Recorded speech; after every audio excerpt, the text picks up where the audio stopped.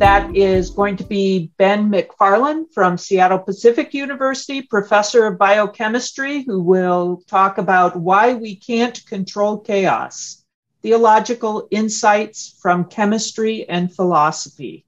Good morning, everyone. Thank you to my two fellow co-presenters, because we did not coordinate this, but it seems like at some level we did, because we're all talking about chaos. We're all physical scientists in one way or another. And the other thing that I find fascinating about this, I don't know about the other two presenters.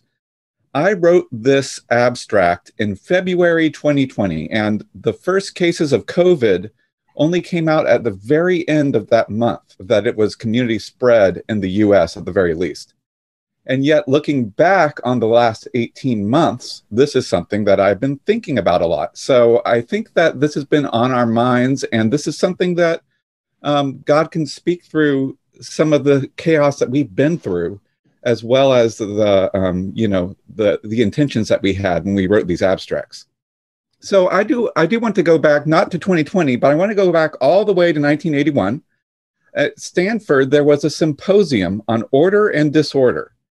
And they have the entire transcripts of it. They weren't able to record the talks, but we have the written versions of the talks, and we even have some of the discussions among the respondents.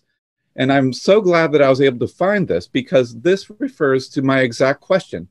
What about the universe can we control and can't we control? And we can talk about God's righteousness. What does God control, and how does that work? How does that all fit together? And so this is not from a theological perspective, but it's from a interdisciplinary perspective. And in some cases, the people who spoke did speak from a theological perspective.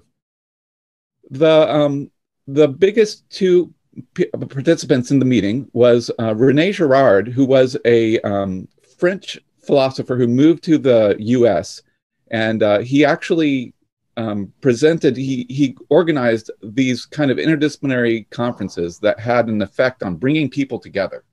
And one of the people that he brought together was a recent Nobel Prize winner, Ilya Prigogine, who won for the study of irreversible thermodynamics, which is nonlinear dynamics. It's related to chaos theory.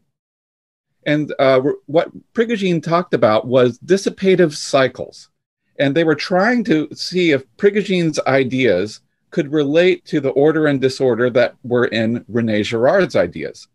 And they actually got somewhere, and then they ran into a wall. So I want to talk about the history of that, what I've reconstructed from the document that you can find. And you can go and visit it as it goes right now.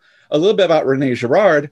He did not win the Nobel Prize, but he got nominated to the French Academy. They only have, I think, 40 seats, and you stay on it until you die. So when someone dies, they then nominate some other French intellectual to take their place, their seat. And so he was elected to chair 37 in 2005. A few years later, he passed away, but he was, ironically enough, suppose, or it seems kind of French, that they call them the immortals, okay? Clearly not literally true, but we have the idea of the intellectual immortality of the ideas. What were the ideas of Prigogine that Girard wanted to bring into contact with his own ideas? And these are the nonlinear dynamics. I'm going to present an example that is more chemical than physical, especially because Prigogine was a chemist first and foremost. So there's a movie, I'm not going to dare to show it to you, but it's Fingers and Holes in a Shaken Cornstarch Solution. And what this is basically it's unset pudding in a dish. And what you do is you shake it, you oscillate it at certain levels. And if you blow a hole in it with a straw, you can see that on the upper left. At some frequencies, the hole, if you blow an unset pudding with a straw, you expect it to fill in. Well, if you shake it at certain frequencies, the hole will not fill in. You'll blow on it with the air, and it will set up this sort of whirlpool that keeps the hole in place. And other frequencies, you actually will have the whirlpool will be expanding, and it has this writhing mass that shows up. I have a few freeze frames from it. It's only about a 2-minute video, so I recommend that you do it, and I have the link to it at the end in my references section.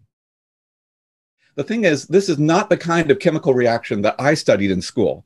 This has the input of energy that is somehow driving the reaction. And the reaction, in some cases, is staying in place. The whole stays in place. How does that happen? It happens not because you have one thing going on, but you have at least four things going on that are moving the energy through the system. Okay, so you have, this is an example of what the whole might look like in the shaken cornstarch solution. It really depends on the fact that you have flux going through the system that is dissipating the energy. The entropy of the universe is increasing. We know second law of thermodynamics, that has to happen. But what's happening is in the middle, you have a stable system that is recapitulating itself as it spreads out the rest of the universe more. So that's for cornstarch solutions. And Prigogine studied things like the clock reaction, these really fascinating reactions where the whole system changes in sync. It's not exactly like the EPR, but it's a little bit like it because you have distant atoms that are somehow communicating and they're changing in sync with each other. And Prigogine found out that, for example, you could model this if you had autocatalysis forming some kind of circle, like what we were showing with the arrangement on the previous thing. So this works for chemical reactions. What else does it work for? Well, on the very large scale, our planet can be looked at this way as a dissipative system that dissipates the light energy from the sun. Shorter wavelengths get spread out to longer wavelengths. Plants capture that energy and give the energy to animals, and it goes around in a circle like that. That's the big scale kind of model of this. And these, my questions is, do these models fit better or worse? Which of these models is best for understanding how things work in our, and how chaos works? The important thing about dissipative systems, what you're dissipating is producing chaos. And so I want to get back to that term that we've all been talking about. An individual, you follow dissipative dynamical logic. And the term that I'm using right here, as you breathe in and eat sugar, then you put out CO2 and heat, you have catabolism that breaks it down, anabolism that builds it up. And you stay in the middle, mostly the same. This idea is tied together with ideas from a third person I want to mention, Terence Deacon, who talks about, uses this dynamical logic. He details how this works out in several ways. This is metabolism, but also it could be applied to development, repair, immunity, and reproduction and evolution. And so I think this is possibly a fruitful framework for thinking about very different areas. And this is where I have a question sort of for y'all, because when I look at the Krebs cycle, I see that reactions 1 to 4 tend to be more breaking down. Reactions 5 to 8 seem to be more building up. Could this be looked at as a dissipative cycle with a free energy axis on the y-axis? I have found one paper that seems to vaguely look at it that way, but this is not a very Googleable kind of question. So my question for anyone who this rings a bell for how to look at literal free energies, and hopefully like the actual real free energies rather than standard ones, I would be very interested in thinking about what kind of processes can be modeled with a dissipative cycle like this. Now, the important thing about Prigogine is he talks about how this logic, these dissipative cycles, do have a price, because what you're dissipating is, you know, following along with the entropy increase of the universe. And in fact, part of that price has to do with human knowledge. You cannot know exactly which fluctuation will start the system. When you fluctuate the system by blowing on the cornstarch with a straw, yeah, you're fluctuating the system, you're starting it. But for the things that just start on their own, you can't predict where they will start, like the clock reaction and things like that. And likewise, this is related to that. After a certain point, you can't look back and reconstruct their history from the trajectories of all the molecules as much as you would like to. Some people say that, oh, if we just had enough computing power, we would be able to reconstruct the entire history of the universe. Prigogine says that is a pipe dream. And so, like, reconstructing the universe from the trajectories of all the atoms inside a spaceship. Let's say, this is an example from Doctor Who itself. And they once reconstructed the entire universe from all of the trajectories of the atoms inside the TARDIS. And that is Newtonian, and that is what Prigogine says we cannot do. So I love the rest of that episode, But that one part drives me a little bit nuts because I'm like, we don't live in a universe where we can know these things. The limits to our knowledge are very important. So how does this all fit with Rene Girard? Well, Rene Girard literally has a dissipative dynamical system at a sociological level. He says that societies cohere because people imitate each other. That's kind of autocatalytic. When you look at someone else and you imitate what they do, you are catalyzing their actions in a sense. And the thing that Girard says is that, number one, this can be good, but it also can be very bad. If we all want the same thing and we can't all have it, we start to fight. What do we do when the fighting auto-catalyzes itself and takes over the whole society? Well, the way that Rene Girard says societies have evolved to deal with this is to project all of their anger and frustration, instead of on their neighbor, on a vulnerable scapegoat, and to eject that scapegoat through exile or execution. So the idea is that this is also, the systems of sacrifice are a ritualized form of this. So Rene Girard's theory is very complicated. It's controversial on certain points, but I zero in on this idea that it is dissipative. It expels the chaos to maintain dynamic order within society. And so this is what they got to for the Rene Girard presented part of this, Prigogine presented part of his, and then they talked to each other. And the reason why they called this is because they said that we have all this epistemological turmoil, which means we don't know what's going on. And we want to think about how these different fields come together. So you would think that the academic version of the story is that you would be able to bring these people together and they'd be able to talk it out and figure it out. But they actually got confused. It became like a Babel-like confusion. And like in Babel, they were using language in ways that the others didn't understand. I found it really interesting that to reconstruct this from the document that I had, they were disagreeing, and there were physicists who were using turbulence and chaos as sort of the same thing and sort of different things. They were shifting on that. And there were a few of the people who figured out that this was going on as it was happening. Prigogine's co-author, Isabel Stenger, basically pointed out that they were using the wrong definitions. They were using chaos as an equilibrium example, when Prigogine's ideas are deliberately non-equilibrium. So there are people who pointed out that this is not just some random chaos. This is a structured system and a structured organization of reactions rather than one reaction going to equilibrium. And this applies to Girard's ideas as well. And so I found these ideas where it seemed like they were getting to the right ideas, but then at that point, the conference ended. But the main thing is, even then, they were saying a circular arrangement of these actions might be some of the ways in which we produce order from chaos. So that's why I want to put all these things together. When I look at Girard and Prigogine together, I find these three similarities among them all. There is an important role for randomness among a group, and that shows up in both of them. There's an important role for well-defined constraints. For Prigogine, it's entropy and knowledge. For Girard, it's the idea of taboos and rituals that are forming the ordered reactions among which society moves, okay? I always feel like I'm almost getting myself in trouble because I probably am in bringing these chemical metaphors, but this is what they were trying to do, and I think that there might be a way forward if we focus on these three things.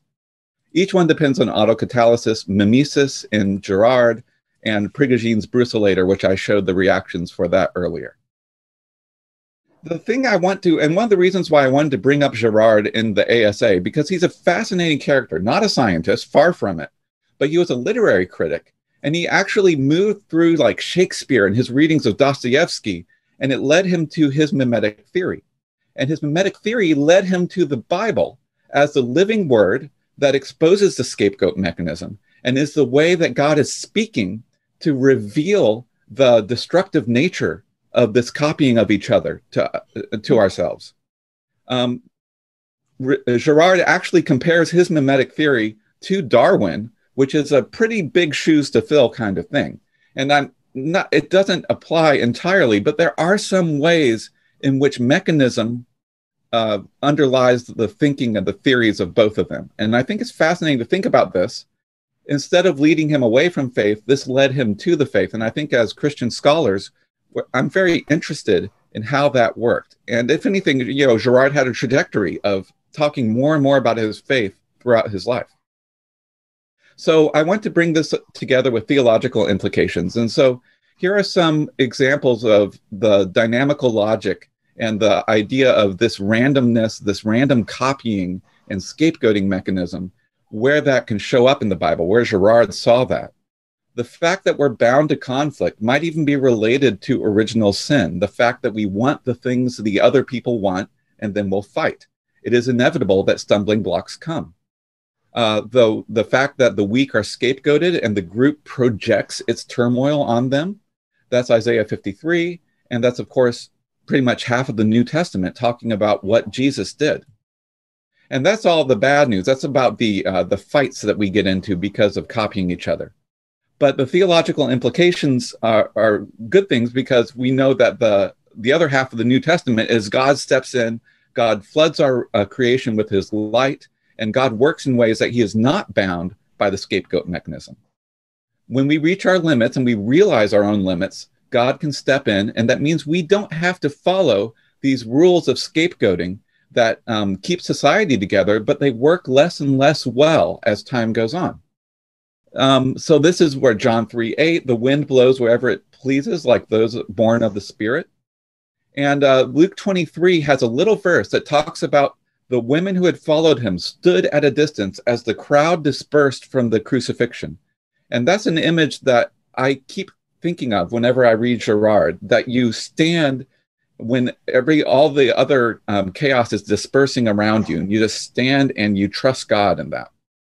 Literally, the word imitate, mimetai, is used frequently, but you imitate not your neighbor, you imitate God, as Jesus says, imitate my Father.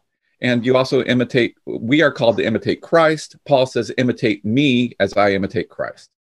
And so this is how God steps in. It's kind of like if you have a circle of reactions, it's not a substance that's there. It's a dynamical arrangement, and there's a hole at the middle of it, like the hole in the donut. And it kind of seems like we have a porous creation that God can shine his light through.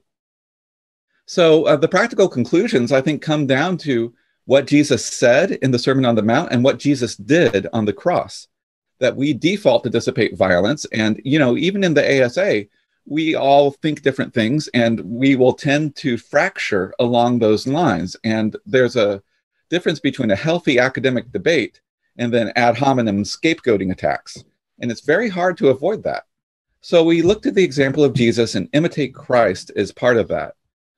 No one can control the crowd seeking a scapegoat, but I can control myself, and I can pray to the God who sees in secret to convert me in secret to the way of Christ. And so I want to just remind myself and remind everyone of Jesus's ethical program in the Sermon on the Mount that deliberately breaks the scapegoating cycle. And so it's the idea of, if we have this chemical reaction that's going to like whirlpool and consume like a fire, it's going to burn through the whole society. The way that we resist that is by imitating Christ and depending on the power of God from outside our system. And hopefully I pray that we'll each work that out each day as we work out our salvation. These are what I think are the best ways to get into the thoughts of the different people that I've mentioned and that YouTube link. Thank you for your attention. I think we have like a minute or two for questions now. Yeah, Chris, go first. Yeah. Thanks, Ben. Really interesting paper. As you know, I'm a philosopher, not a scientist. Making some philosophical connections. Work I'm doing on the Middle Ages epistemology and doctrine of God of nominalism. And I don't have time because time's limited, but I'm making connections right now, various fields. And I just really want to thank you for such a stimulating paper. Yeah, Girard started with his very first exposure to scapegoating was the witch hunt sort of trials, where you had things that were clearly lies that were made up about the scapegoats, the witches in that case. And but he actually says that the witch hunts led to science, because you were investigating whether these things happened, whether these witches, these scapegoats, could have the power that they did. And science found out that they didn't. And it led to the scientific view of the universe, where we realized that our accusations were actually scapegoating, and they were lies from the father of lies. I think that's fascinating. So. Very interesting. Thank you. We've run out of time, but I really encourage Ben and Charles and others in this session to start a discussion in the conversations, because these are very interesting ideas, and I would love to see them pursued. So I want to thank all the speakers today and all the participants, and thank you so much for joining us.